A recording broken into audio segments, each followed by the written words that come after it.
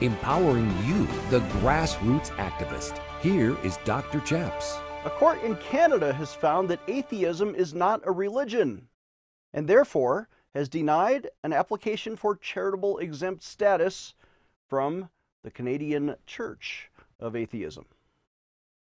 Fox News reports that a federal court in Canada has ruled that the self-titled Church of Atheism, and by the way, why do they use the word church? Are they trying to be Christians? They're not. But anyway, they're not a religion. Atheists are not religious? Well, I could have told you that, but now the court agrees, and therefore they cannot be treated like a religion for tax exemption purposes. The Court of Appeals upheld the refusal by a minister of national revenue. By the way, why are the tax collectors calling themselves ministers? But anyway, to register the Church of Atheism on Central Canada as a charity, even though it claimed to have a minister and a sacred text called the Ten Commandments of Energy. Atheists now have the Ten Commandments of Energy, they say, where they said they practiced their, quote, doctrine of mainstream science, end quote. Now they have doctrines and commandments in the Church of Atheism.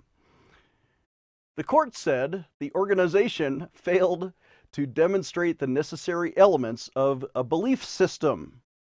They don't have a belief system, said the court. According to the court documents, the church had argued the following, quote, we believe that our Ten Commandments of Energy are sacred texts because they were created by a wise human being who consists of pure, invisible energy and has acknowledged energy's existence, end quote.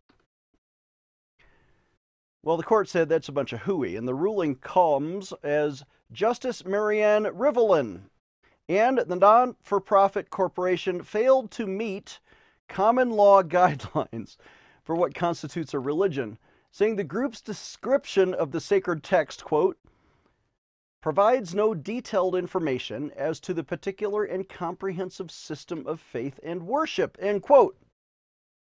In other words, they don't have a Bible. They just have some ideas they wrote down on paper. That's not a sacred text, has no tradition behind it. The church, however, argued that the ministry's denial was discrimination, claiming that it could be a charity because it contributes to the advancement of religion, or is it non-religion? A condition needed to get tax-exempt status, according to CTN News Canada. Unfortunately for the church, religion is undefined, and it was left up to the court to decide of this specific expression of atheism, should it qualify. Rivelin ruled the following, quote, given the scope and vagueness of what was asserted here, it was reasonable for the minister to deny the appellant under the heading of advancement of religion, end quote. And that's the news. Our thanks to Fox News for that report. Let's take a moment and discern the spirits. In this story, we have atheists who are being deceptive and deceitful, honestly. When they say they're advancing religion, but traditionally they've advanced atheism, in other words, not God or not religion. It's right there in their name. They're atheists. They're against God. So how can they claim to be for God and say that they have a church, they have sacred texts, they have belief in energy, whatever they... No. The court is calling them out as the authors of darkness, not promoting the Lord of light. Here's what the Bible says in Ephesians 4, having their understanding darkened, being alienated from the life of God because of the ignorance that was in them, because of the blindness of their heart. Let's pray about this. Would you pray with me?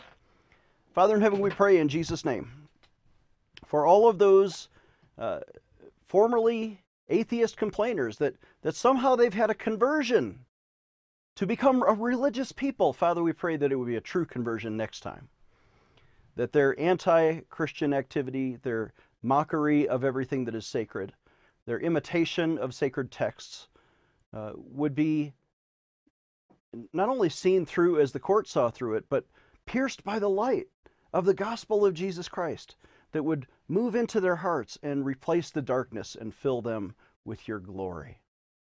Father, we pray they would become true believers in your gospel. In Jesus' name, amen.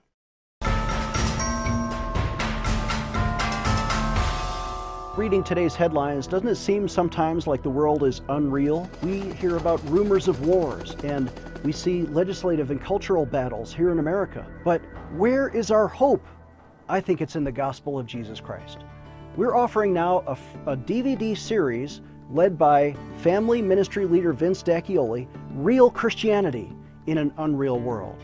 It behooves us to really understand what does it mean to be relevant as a Christian and to be real and to spread the gospel in a way to where more and more people will embrace it and move in the right direction.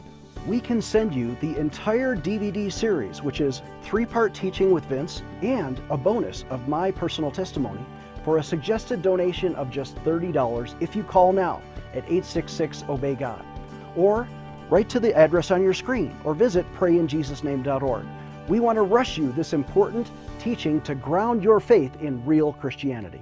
Dr. Chaps needs your financial support to stay on the air. Would you please send your best donation today? Please visit PrayInJesusName.org to donate online. Or you can mail a check to Pray in Jesus Name Ministries, Post Office Box 77077, Colorado Springs, Colorado 80970. You can also call us toll-free right now at 866-OBEY-GOD. That's 866-OBEYGOD. Please sign up for our free emails at PrayInJesusName.org. Again, that's PrayInJesusName.org.